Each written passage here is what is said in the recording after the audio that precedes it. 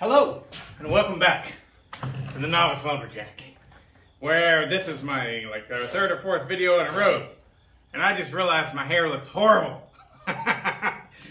But who cares? So anyways, this one right here, I just got it. A friend of mine, buddy, the guy I sold the Jeep to, actually, he brought it over to me. He just gave it to me. I put a different bar and chain on it because it came with a 20-inch bar, and I didn't have a chain to fit that bar, so I had this bar though, and I had an 18-inch chain, so that's why it says John Deere on it. Anyways, this is a Poulan 4620, which, from what I can have read, is the same thing as a Poulan Pro 295. The only difference is when they switched over to 4620, they have an EPA catalytic style muffler, right? Really holds them back, clogs them up. So I will say this, I took off the muffler already and I was shocked. It is the most stopped up muffler I have ever seen on a chainsaw. So what this video is going to be about, so I'm going to fire it up. Hopefully it still runs. I had to put new fuel lines in it, clean out the carb a little bit, put it back together. Ran good. But hopefully it'll still fire up. You never know. And we're going to go ahead and do a muffler mod on this. Before we get started, I got to say about the saw. So it does have a chrome cylinder.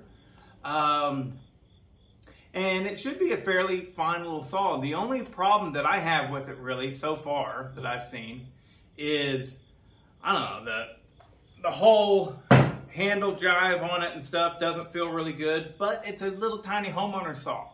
It's fine. That's a fine problem to have. The problem that really concerns me is this throttle. It's a cable and it runs around in a loop. They made it way too long, and just a throttle should be snappy. This one, I think, will never be snappy. It really takes an effort to pull it.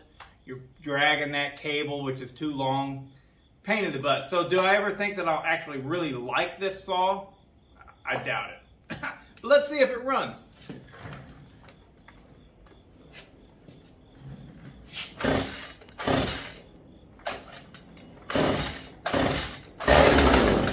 Ooh, wrong thing, I turned it off.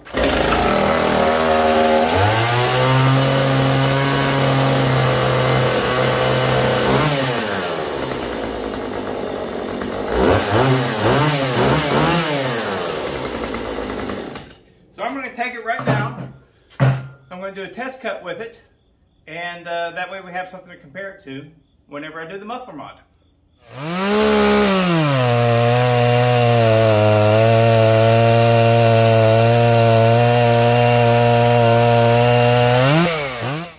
Oh, would you look at that?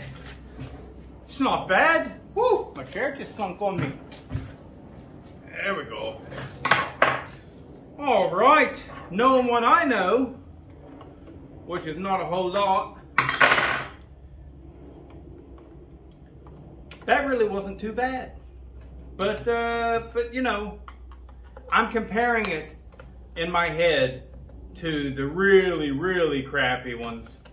The last of these plastic Poulans that I ran was, I think it's the 36cc one. So of course it's going to be a lot of difference there. But also the big thing is I know how clogged up this muffler is. Okay, so this is it. I really want you to see the layers of what they've done here. I'll try to stay in frame. All I can do is hope for the best. But yeah, this right here is the exhaust as how it is bolted on to the cylinder. First off, you have this heat shield right here. That's fine. Doesn't really hinder flow at all. But anyways, heat shield, bam. Then you have this. It's another heat shield of sorts. What the heck, right? And then You have, of course, the gasket. We'll go ahead and throw that out of the way. And then the muffler. Now the muffler, if you look at it, it doesn't have any holes in the common places where you would see the exhaust exiting. It exits at the back. It exits to the PTO side. Then it gets trapped inside this shield. And the flow has to come back this way and exit. Of course, some will also exit this way, right? Well, actually, most of it will probably exit this way. But you are stopping the flow, forcing it to go back and then to the left and right and then forward. This is the most restrictive exhaust I have ever seen on a chainsaw. Okay, so I had to grind it a couple times to get enough off. Ground this edge all the way around. And now we are both going to see what's in here together.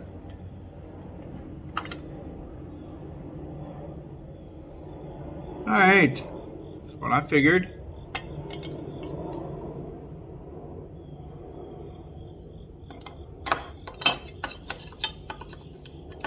The exhaust has to go in here, hit a wall, maybe go through little teeny tiny holes, go through a cutout right here to get back this direction.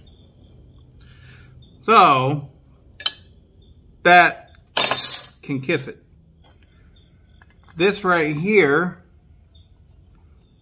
I can weld that back together. At least I think I can. This looks like it's galvanized. Might create some fumes, but who cares?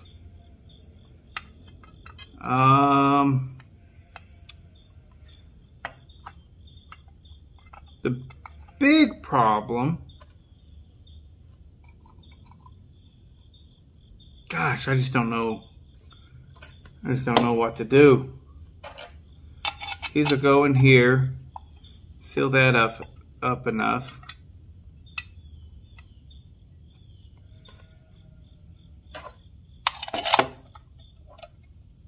See, if I come just right out right here, it's going to come real close to the chain brake. I guess I can come off on this side. Anyways, pause the video again.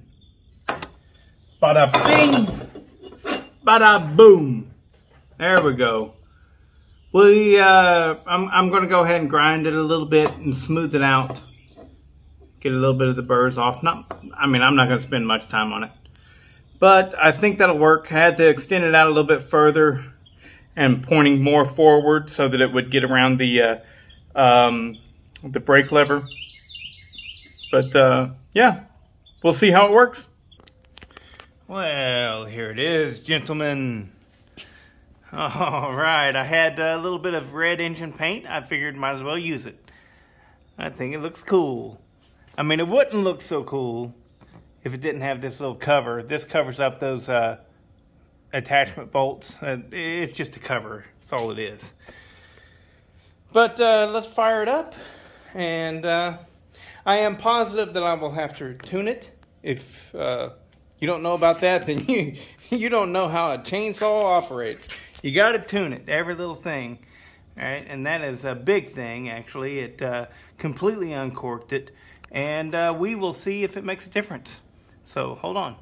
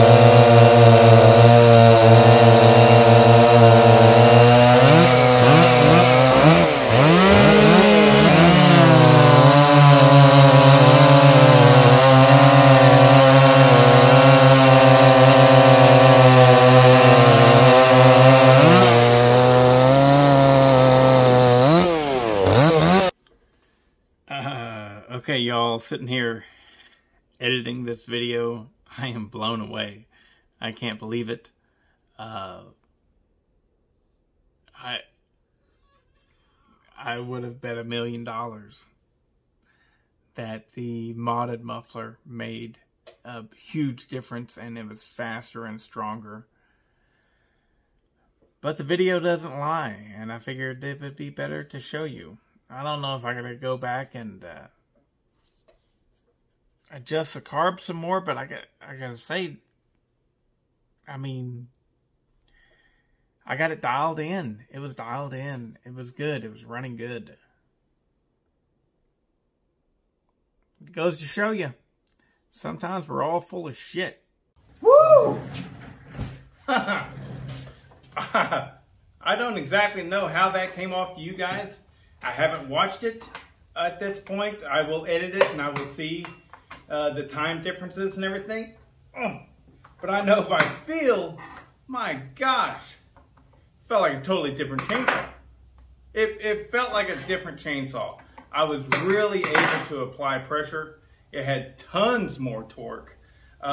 It also had a lot more RPMs from what I could tell. But RPMs could be jeez.